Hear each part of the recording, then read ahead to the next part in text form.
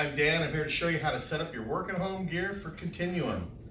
First of all, you're going to need to take your desktop apart at the office. So we're going to start by making sure everything is off, power's all off, monitor's all off.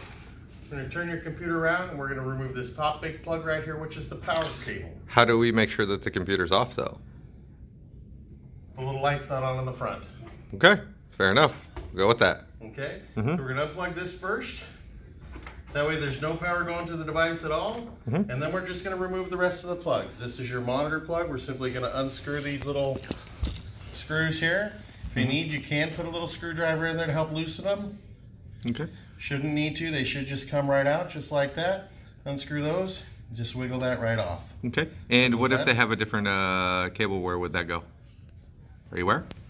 Okay. If they have another cable, it's going to plug in right here, in this spot right here. You could have an HDMI cable that would go right there. Yep. So the other spot's going to be right there. Okay. One here and one there. Okay. Then we're going to go ahead and unplug our, maybe that's the mouse or keyboard. That's actually the keyboard. The USB ports. USB ports. This is your RJ45 cable. This goes to your cable box. We have one more over here, which is the mouse. So we're going to unplug that. I personally recommend that when you are getting the headset, you plug it into the front USB ports and you put the monitor and keyboard on the back. That's what I would do too. Okay. Now show us how you got to put this back together, my friend. So now everything is completely unplugged. Let's take a look. Nothing here. And we're going to start with the mouse. Okay, the mouse. We'll lay him right over there.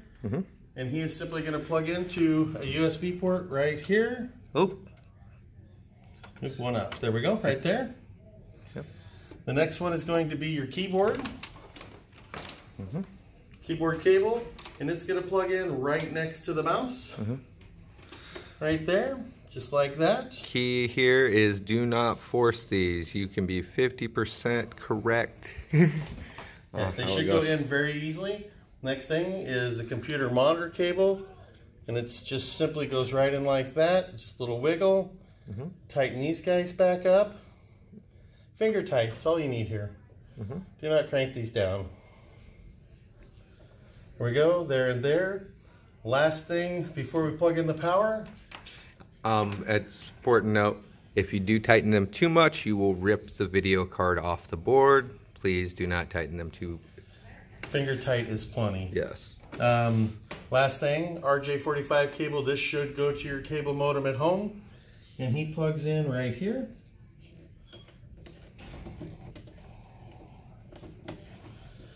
Okay. Now everything is in.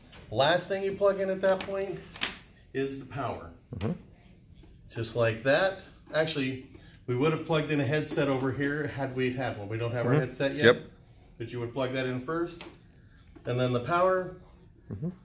Voila. That's it. You're done. Let's go to work.